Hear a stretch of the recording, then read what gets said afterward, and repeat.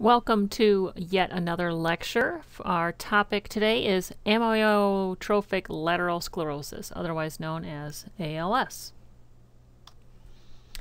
So the definition of ALS, Greek word, and if you kind of break it down from the beginning, A for without, myo, muscle, tropic, nourishment, lateral, looking at the lateral area of the spinal cord, and sclerosis, a hardening of the motor neurons, much like arteriosclerosis, a hardening of the arteries. So who gets ALS? Well, 5,600 people diagnosed every year. That's almost 15 cases a day. What are some risk factors for ALS? 60% of ALS victims are male, 93% Caucasian.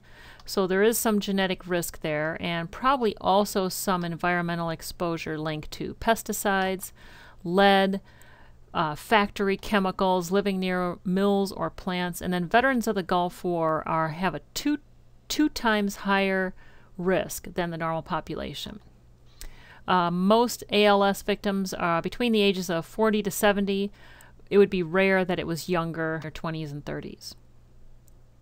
So the pathophysiology of ALS does seem to have some genetic component, some gene mutation component. And what they have found is that there's a definite chemical imbalance. So here we're talking about glutamate. Glutamate is the brain's main excitatory neurotransmitter.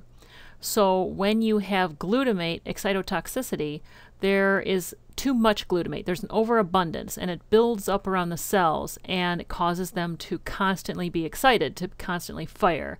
And obviously, if they keep firing more than they should, they're just going to poop out and eventually die. So this constant overfiring caused by excess glutamate can lead to actually cell degeneration and cell death. This is an autoimmune response. This is kind of a disorganized immune response. Macrophages and T cells are attacking the healthy neurons. Cells are not getting the protein they need, and eventually they will die. So nursing assessment, what are we going to see at the bedside? Probably a pretty subtle onset. We'll have to do a good HPI, history of presenting illness, good HPI of the symptoms. You may see some tongue atrophy, some trouble speaking, or a little bit of slurring of words. Some weakness of hands and arms seems to start in the upper extremities. Beginning muscular atrophy of the arms. You may actually see that muscle mass change. If you remember during PA exam, you have studied fasciculation of the tongue. And here you might see fasciculations of the face, so a twitching, certainly not controlled, of the face. The speech quality changes, gets more nasal and characteristic, almost like the lower tones drop out of that speech. You, again, might have dysarthria or this difficulty with speech, slurred speech. Dysphagia, difficulty swallowing. Fatigue while talking. You'll notice people stopping, having to rest, take a breath, and then continue talking. Limb symptom onset. 80% of patients present with asymmetric limb weakness. That's probably the most common, well, it is the most common form of ALS, or you could have a bulbar onset, and this would be a brainstem onset, and this is where the speech changes would kind of present first, which makes sense, right, closer to the brain versus presenting in the limbs. Bulbar onset, if that's what you're distinguishing, usually has a faster onset than limb onset ALS. So away from the bedside, what are we going to diagnose test-wise? Well, trying to correlate those symptoms with something, probably do an EMG, which is an electrical muscle conduction test, seeing if those muscles are conducting normally, or are they truly overexcited perhaps. Nerve conduction test, same thing. Possibly a muscle biopsy, looking for abnormalities in proteins and whatnot. Also maybe a disease of exclusion, looking at an MRI, spinal tap, or even some blood panels to see if we can exclude anything else, infection, or so on. So overall symptoms of ALS. Some overall symptoms of ALS. Since you have degeneration at the neuronal level, you, especially the upper motor neurons, you'll see that hyperreflexia, that spasticity, as well as some weakness. If you have lower motor neuron involvement, brainstem involvement, you may see the weakness, muscle atrophy, and here's where the fasciculation may come in. So ALS attacks your motor neurons only, which means that the other stuff is all intact. Your intelligence, your sight, your taste, hearing, touch, and smell, all those senses are intact. It is a muscle and nerve degeneration. Muscles of the eyes and bladder are generally not affected. You don't see that, incontinence necessarily. Later symptoms of ALS include advancing atrophy of the affected areas, advancing atrophy of the thoracic muscles, the trapezius sternocleidomastoid muscles. You can imagine this is getting a little closer to having trouble with breathing, and that's where a lot of our intervention is going to be focused. Respiratory muscle weakness does, of course, lead to respiratory compromise, where you may need nighttime support, and then eventual dependency, where you may be trached, vented, and so on.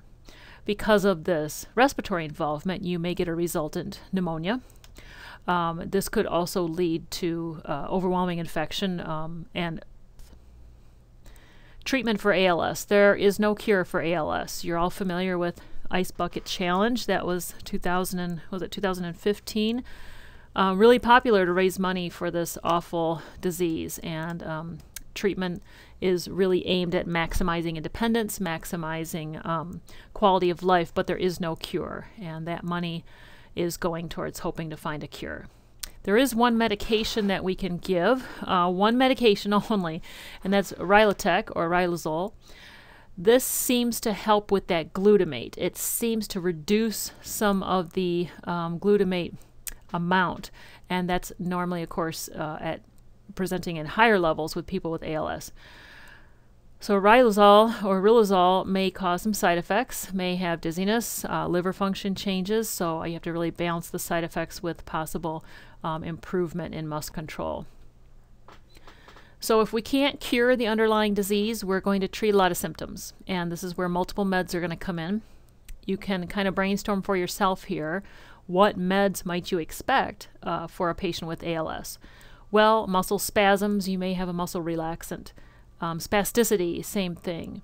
Constipation, obviously, the colace, the sennas, and whatnot. Changing up diet, fluids.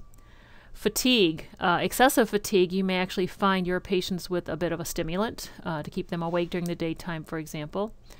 Excessive salivation, think about something to dry up some of those secretions, like Eroxenol. Excessive phlegm, same thing. Pain, definitely want pain control. Good pain control, sustained pain control. Depression, this is a chronic illness with a 100% fatality rate, I think, pretty much. So treating this depression and being proactive about that. Fatigue's on here twice, probably just a hammer at home, so there you go, freebie from me to you. Sleep problems, if people aren't able to sleep, we might think about a sleep aid. And then there's some mood and affect lability here, uncontrolled outbursts of laughing or crying. I don't know that we're really going to treat that, but certainly to recognize that as part of the disease process. So think about using your interprofessional team, respiratory therapy, respiratory care, especially if your patient is at home on a ventilator. A lot of you doing your home care rotations have noticed that respiratory might be involved as a service with your home care folks.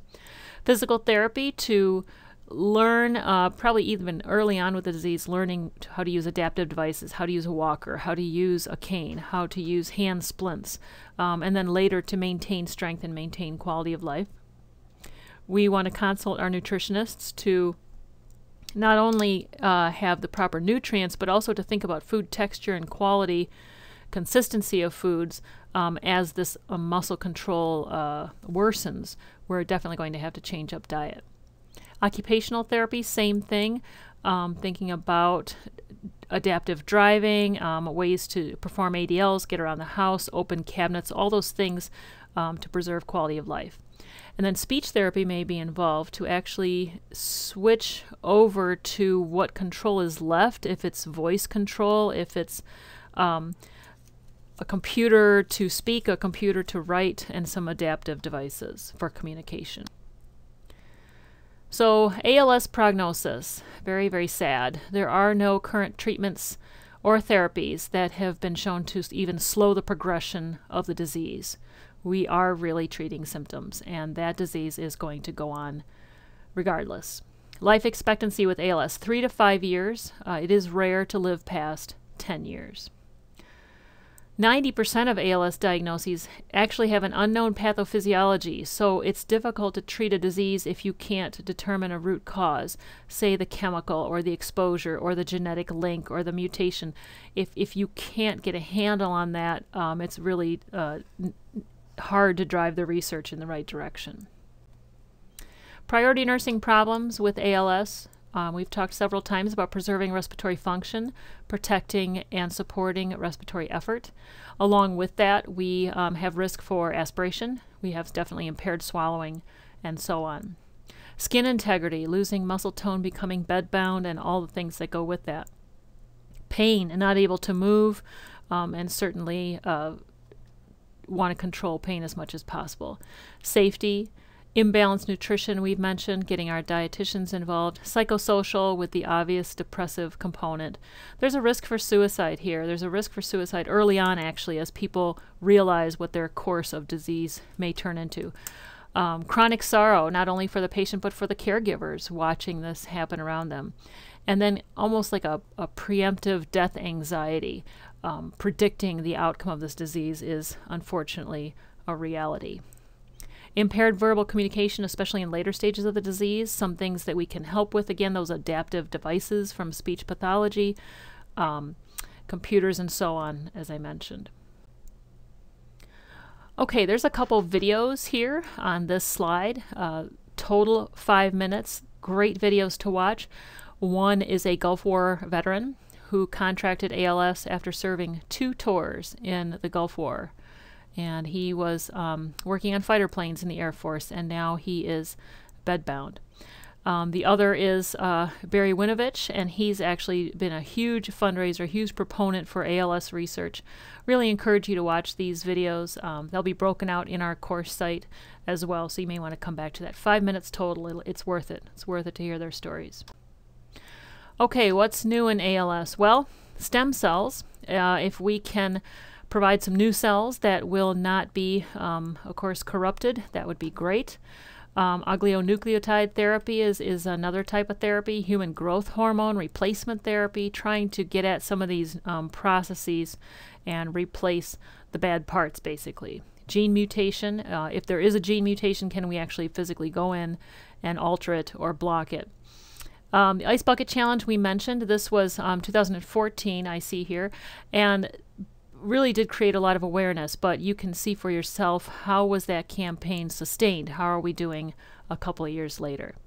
No White Flags is another huge public awareness campaign. This was really popular on Twitter, and this was to support and give ALS patients, to guarantee them communicative devices such as computers and whatnot, without having to go through insurance companies, that it would just be a guaranteed part of their treatment.